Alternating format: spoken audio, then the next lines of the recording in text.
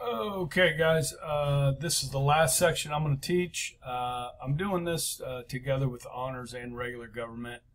I really like these notes and don't like my regular notes so much. Tests will look a little different for you guys, but this is the judicial branch, and kind of what I find is probably the branch that students know the least about. Everybody knows a little bit about the president and the cabinet and that sort of thing, and obviously the legislative branch with laws and that sort of thing. So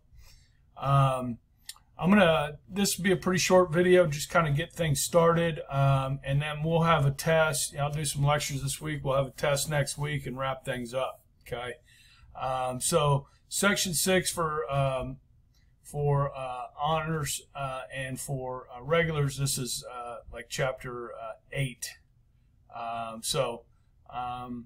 Let's just get started here. Okay, so you look at the court system. We're going to look at jurisdiction. That means which court gets to hear which cases. Okay, we'll look at the Supreme Court, and then I'll really dig into our rights, our civil liberties, which are our freedoms and our rights. This is pretty good stuff. And then the 9 steps of a trial, or the 9 steps of, an arrest to a trial and that sort of thing, which is honor students, that's in your book, so it's also in these notes as well, so you don't have to worry too much about that. Okay, so today to start, we're going to look at what's known as a dual court system. Okay, the state courts are separate from the federal courts. Okay, most trials are going to occur in the state courts, and there is a diagram in the book for this, but I have one myself to make things a lot more simple here. Okay, so if you look at this, guys, the federal courts and then the state courts. Okay, there's state over here. Okay, try to figure out how to best. Yeah, right there's pretty good. Okay, so if you look at the federal courts, start with that. Okay, you've got one Supreme Court, 9 justices. Okay, then you have 13 circuit courts of appeals. Now the circuit courts of appeals are divided amongst the states, or geographically around the United States. Okay, so let me pull up a map of that. So 13 circuit courts. Yeah, there we go. And then we'll bring up a map. Do images. Okay. Yeah, this is pretty good right here, guys. So extend that out. Okay, so we live, Kansas, in the 10th Circuit Court of Appeals. Okay, and this is the 9th Circuit out here, and I'll be referring to the 9th Circuit from time to time. And then there's one circuit for the Washington, D.C. area. Okay. And that's the 13th Circuit. Okay, so I don't know what's going on here. Yeah, so you got the D.C. Circuit and then the D.C. Supreme Court. Okay, so it's divided up into 13. Okay, this one kind of shows that again. Okay, 13 circuits. Okay, all right, where'd my notes go? Sorry. Just close that. Shrink that down. Okay. All right. So back to this. Okay. So you got, now there's 24 judges on each one of these circuits. Okay. Over here. Where's my hand? There it is. Okay. 24 judges, and they hear cases in groups of 3 of those 24 will hear a case. And then if you look at the bottom here, you have 94 federal district courts. Okay. And these are 94 of the largest cities in the United States. Okay. Now, only 5% of cases you see here at the bottom are federal cases, and I'll be talking about federal jurisdiction and what that means. Okay. Now, if you go to the states, since states are different, right? Each state is different. There's 50 different state Supreme Courts. Okay. Ours has I believe 9 on it in Kansas, okay? And then each state has courts of appeal, okay? And then this is where 95% of cases take place, is down here. Municipal courts would be like the city of Wichita. They're city courts. And then you have county courts. So if you get busted by the Wichita Police Department, you go to municipal court. You get busted by the county sheriff, you go to county court. Okay? Then you see divorce court, juvenile court, traffic courts, small claim courts, like you'll see that on TV, Judge Judy, and that sort of thing. Okay? So this, guys, is a dual court system, federal and state. Okay? So we'll be talking about which cases become federal and which ones are state and local based on who's involved and what the crime is. Okay? So the appointment of judges, we know about this already from our earlier study. Federal judges are appointed by the president and approved by whom? The Senate. That's right. Okay, so if you go back to things like Judge Kavanaugh, who's on the Supreme Court, there's a big fight over that. You got the whole sexual assault charges that this woman brought against him and so forth. And you're seeing Joe Biden kind of go through some of that right now as well. Okay. State judges, okay, so state Supreme Court judges and appellate judges, okay, are appointed by the governor, approved by the state legislature, and retained by the vote of the people. Now, because each state is different, guys, there's going to be a little bit different process. So I can speak to Kansas, okay? So with Kansas, the governor gets to select them, but the governor, Kelly, gets to select from a group of judges that the Kansas Bar Association recommends. So they recommend, a handful of judges. If there's a vacancy, she chooses from that group, and then they go to the Supreme Court, okay? And they do not serve for life, okay? They serve at the will of the people. So I think it's 4 years, a Kansas Supreme Court justice will go on the ballot. So when you go to vote in November, there'll be a choice. Do you want to retain this judge? Yes or no? Okay? Most of these judges get retained, and stay on the court for a long period of time. There was a while back, guys, the Kansas Supreme Court's pretty liberal, and you guys kind of know what that means, right? So when the Carr brothers, and I think I've talked about the Carr brothers in class before and what happened with that crime here in Wichita, they were convicted of first-degree murder and sentenced to death in the state of Kansas, okay? Now, because it's a death penalty case, in all cases you can appeal, but with death penalty cases, you can appeal over and over again. There's a long process. They want to make sure you get it right. And so the Carr brothers' attorneys appealed the death penalty conviction based on the fact that the two brothers were sentenced and tried together. And they said, well, one brother was kind of more in charge than the other in the murder of these 4 people. They should have been tried separately and sentenced separately. And the Kansas Supreme Court bought that decision. They agreed with their lawyers, and they overturned the death penalty. Now, they're still convicted, but no longer under the death penalty. Well, the state of Kansas Attorney General at the time didn't like that. And so he appealed, where? To the United States Supreme Court. Okay? So these guys were tried, okay, in Wichita Municipal Court. They were found guilty, death penalty, okay?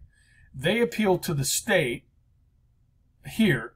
They win this case. It goes to Kansas Supreme Court. They win that case, get the death penalty thrown out, and then the state of Kansas appeals to the U.S. Supreme Court. And they found 9-0 that the Kansas Supreme Court was wrong. And they overturned that decision and reinstated the death penalty on the Carr brothers. Okay, so that's just kind of one example. Now, there was an attempt by many in this state, including me, to when a couple of those judges on the Kansas Supreme Court came up for retention, there was kind of this movement to get them replaced. to say, no, we don't want to retain them. Well, that failed. Okay, now if you were taking the votes down here in Wichita, Sedgwick County, there were a lot of people that heard about it and said, no, we don't want to retain these. But up in the Kansas City area, people, I don't know if they weren't aware or they liked the decision that the Kansas Supreme Court had made, and they were retained. They did not lose their job. Okay, local judges are elected, just like members of Congress. Now, in some states, judges run as Republicans or Democrats. In some states, they don't put what party they belong to. They're just running for judge. Okay, I kind of like that they run as Republicans or Democrats because in Kansas, because you kind of get an idea of how these people think. Right? I mean, if you tell me you're a socialist liberal, well, then I can kind of figure out how you think about things, right? If I tell you I'm a right-wing conservative, you can kind of figure out how I think about things, okay? So if you're a Republican or Democrat, you can kind of figure that out. And so I kind of like that when you get to elect these local judges. And they serve terms, so they come up for retention as well or re-election, okay? Now, federal judges are appointed for life, okay? So if you're a Supreme Court judge or one of these other federal judges that sit on the appeals court or the district courts, once you're appointed, guys, the president that appointed you has no power over you once you get confirmed by the Senate. So that frees you to make whatever decisions you think are right with the law and the Constitution. And that kind of gives the judicial branch its independence from the other two branches. Okay? A lot of people like that. Although sometimes you get bad judges and you'd like, let's get rid of this person. They're an idiot. You know, let me give you an example. I mean, let's say, you know, a 2-year-old child is raped and a judge gives this individual like a 6-month sentence. You're like, what is going on here? Okay. Can we get rid of this judge? And the answer is no if they're a federal judge. If it's a state or local judge, you might be able to get rid of them. You can't impeach judges for dumb decisions, okay? And that can be frustrating, okay? But their independence here is important. They can resign, retire, or die. They can be impeached, okay? Just like the president or the vice president. Same type of process we saw with President Trump, where the House brings up impeachment charges, and then it goes over to the Senate for conviction. Okay, so you'd have a jury trial there. Now, obviously, if there was a Supreme Court judge or a federal justice up for impeachment, unlike in the Trump impeachment, you wouldn't have the Chief Justice of the Supreme Court as the judge. The Vice President would be the judge if you're impeaching a judge. Okay, so you can impeach them, but that's the same thing with the president. It's for high crimes and misdemeanors. They commit a serious crime, you can impeach them. Can't impeach them because you don't like them. Okay, like the Democrats kind of did. I mean, let's be serious. All right. Supreme Court judges are paid $244,400 a year. Okay, pretty good, and you're for life. You know, so you're kind of set there. Now, what do these people do? Well, they read and they write. That's what judges do. They read and they write and they make decisions, okay? It could be kind of a tough life. I mean, you're getting cases in front of you most of the year. You do get a little bit of a vacation, but, you know, it can be tough on you. But most of these people are really smart and they like to read and write.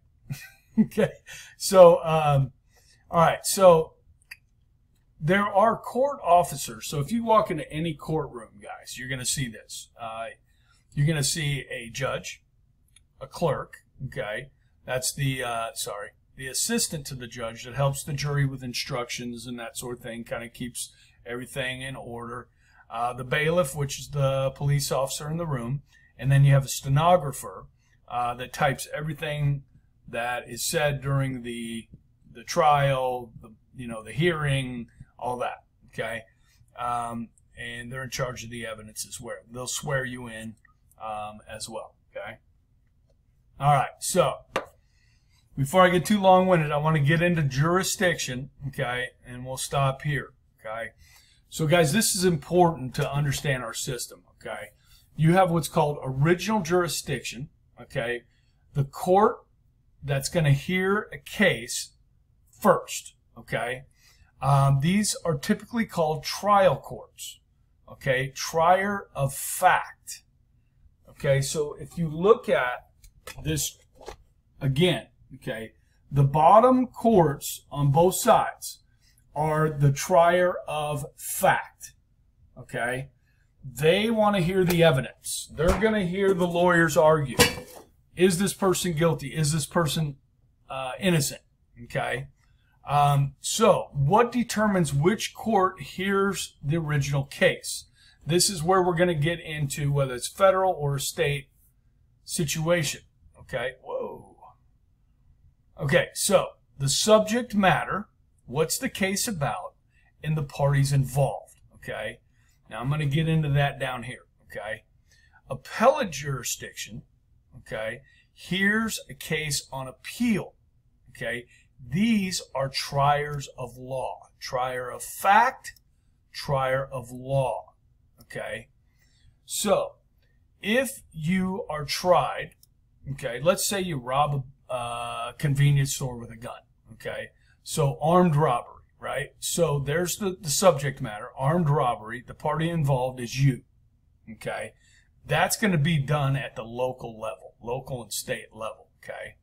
All right. Now, if you're convicted and you're guilty, found guilty by a jury, you can appeal that decision, okay, from the lower court where it was tried. Following me? Okay? You have the right to have your case heard at this level. Everybody can appeal. Now, do they have to hear your appeal? Well, yes, but no, they may not go through the whole process, okay? So this is called trier of law. Now, what they're going to be looking at here, guys, you've all heard this. If you cannot afford an attorney, one will be appointed to you, okay?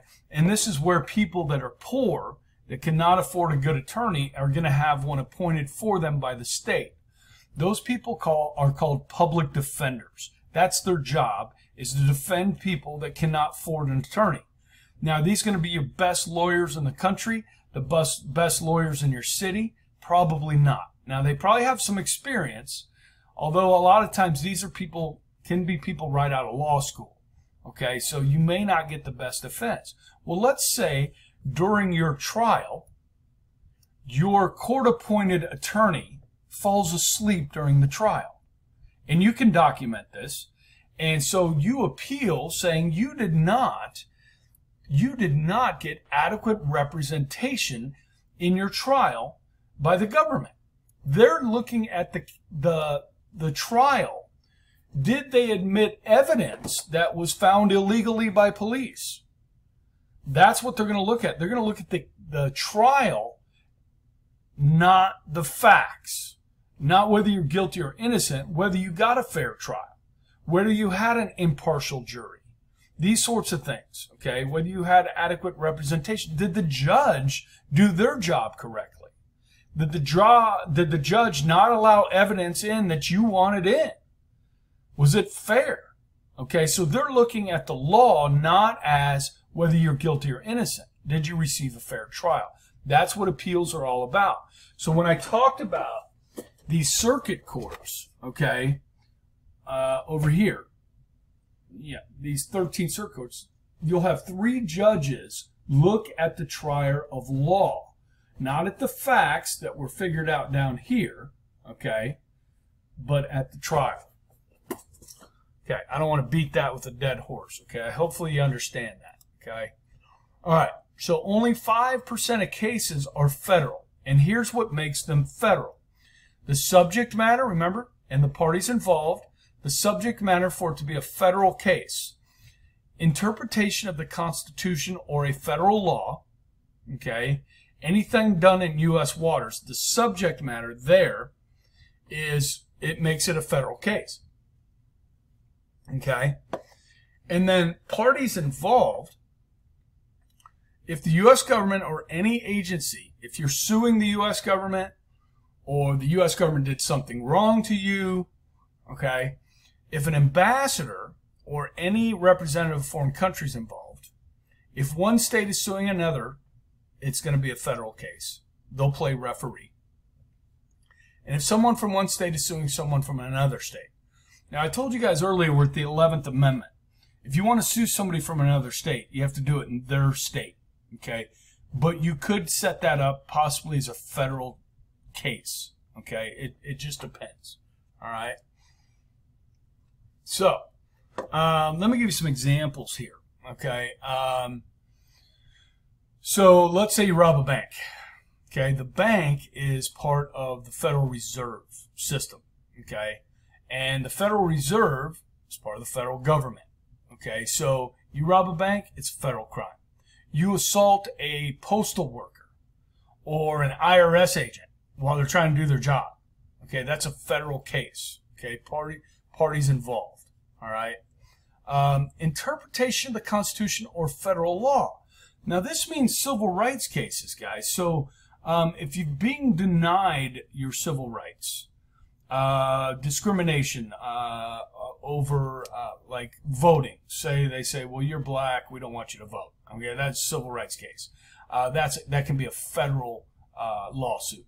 Okay, so anything involving the Constitution. So laws. Let's look like take Brown versus Board of Education, where Brown was the father of 3 schoolgirls in Topeka, Kansas. And he knew that they were not getting a separate but equal education at those 2 different schools that were segregated. Okay, that is a violation of their civil rights when it comes to the 14th Amendment, equal protection under the law. Okay, so that becomes a federal case. Okay? All right, so kind of threw quite a bit at you there with the first part here. We're going to dig into the Supreme Court, look at different cases and how the process works, okay, then get into some really good stuff on freedom of speech, freedom of religion, due process, and then how an arrest takes place and how they can search you, really some Fourth Amendment stuff and that sort of thing. So I hope you're looking forward to this, guys, and this is it for us, the judicial branch, okay? So have a good one. Talk to you later.